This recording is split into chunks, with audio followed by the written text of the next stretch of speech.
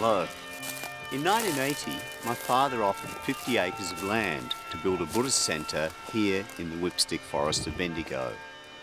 This initial gift has since been added to with land from my mother and myself, so that we now have over 120 acres or 49 hectares of land. In 1981, Lama Yeshe came here to Bendigo and laid out his master plan for the entire site, which included a Buddhist centre, a monastery, a lay community, an aged care facility, and right in the middle, a big stupa with a big temple inside it. Today, much of this plan has become a reality. Thupten Sherab Ling Monastery is home to Geshe Konshog Sering and several Australian monks. And a Tisha Centre offers regular meditation courses and retreats. A stupa is the most sacred building in Buddhism. It is a symbol of the enlightened mind. Following the advice from Lama Zopa, the Great Stupa is based on the Great Stupa of Gyantse in Tibet. It is the same size and shape as the one in Tibet, 50 metres wide and rising to a height of just under 50 metres. This will make it the largest stupa in the Western world. His Holiness the Dalai Lama named the stupa the Great Stupa of Universal Compassion.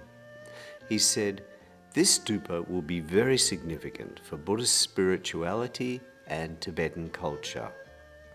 When His Holiness came here to bless the Great Stupa in 2007, he said it should become a centre of interfaith study and Buddhist science dialogue. At present, the Great Stupa is about 45% of its total height. Our intention is to complete the bottom of the Great Stupa over the next few years, and then to build the top of the stupa piece by piece. The Great Stupa has been engineered and built to last for at least 1,000 years. It will cost around $20 million, not including any of the artwork. And it's funded entirely by donation. In the exhibition centre, you will see many of the precious items which have been offered to the Great Stupa. Foremost amongst these are the holy relics of the Buddha and many holy saints. You're welcome to view all items. We simply ask that you take off your shoes before entering the relics area. You might have also heard about our Jade Buddha project. In the year 2000, in the far north of Canada, an enormous boulder of jade was unearthed. It was 18 tonnes of beautiful, translucent jade. Its size and quality led it to be described as the find of the millennium, and was given the name Polar Pride. I found out about Polar Pride in 2003, and after seeing it at Vancouver, I spoke to Lama Zopa Rinpoche about it. Lama Zopa had a vision that Polar Pride would become a Buddha that would illuminate the world.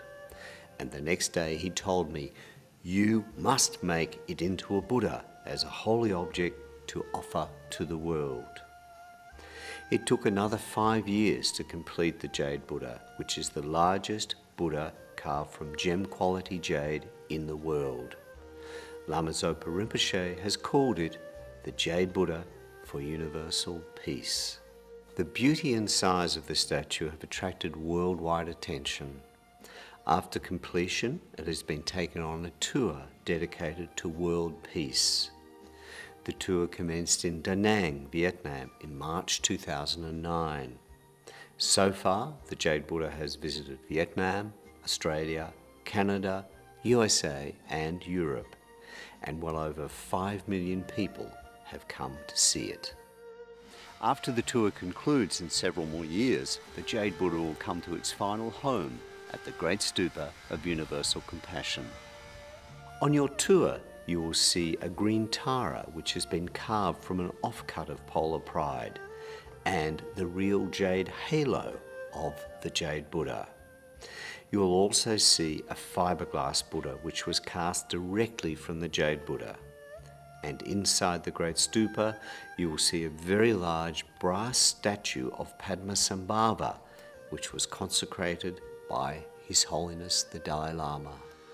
We hope that you enjoy your visit to the Great Stupa of Universal Compassion and invite you to come back regularly so you can see our progress in creating the Great Stupa, as well as the monastery, the Tisha Centre, and this entire Buddhist project which is being set up to be of benefit to all beings.